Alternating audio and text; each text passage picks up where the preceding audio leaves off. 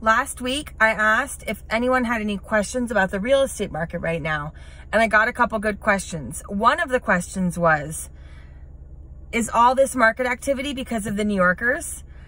And that's funny, but not that funny, because yeah, we are seeing a lot of New Yorkers moving to Miami. Now, this is not a coronavirus thing.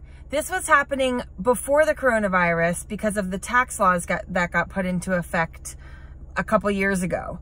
I think that it has brought more people down. The virus did bring more people down, and I have heard of agents where people have made offers on their properties sight unseen over FaceTime because they just want to escape New York and get to a home in Florida with a backyard and a pool and be able to enjoy and not be cooped up in a building. But I will say that the activity we're seeing is more than just New Yorkers. I myself have somebody that realized they're gonna be working a lot more from home, and their home just isn't big enough, so they're gonna sell that property and buy a new one.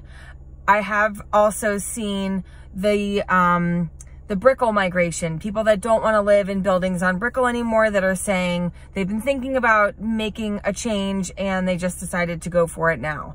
So it's a little mixed bag. It's not only a flock from New York, but yeah, we are seeing people coming from New York. We see it in the schools. We see it in real estate. We've sort of seen it throughout. So that's not just a rumor. That is true.